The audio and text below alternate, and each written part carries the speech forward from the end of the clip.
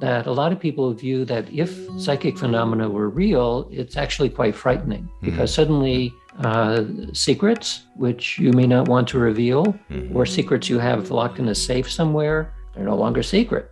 I'm a long, long way from being enlightened, whatever that means, but I'm not as badly deluded as I used to be 20 years ago. Or at least you would like to believe. Or so I believe, right? And I have to watch that belief closely.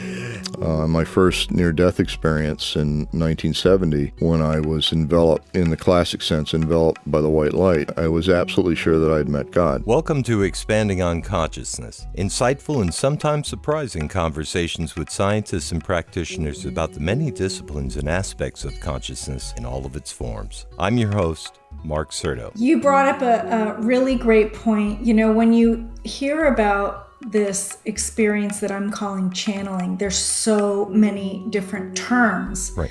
And, you know, these terms have been around for over 100 years now. I mean, parapsychology has been looking at this for 150 years now. Brought to you by the Monroe Institute, a world leader in the scientific exploration of consciousness. If I could be tremendously honest about it, I'd lean with my concept of what unconditional love is. Okay, go. Where no reward whatsoever is expected from it. Me and my guests invite you to listen, learn, and apply new ways of thinking and feeling about what it means to be interconnected conscious beings. We are looking at a phenomenon where structure is added to a completely random system.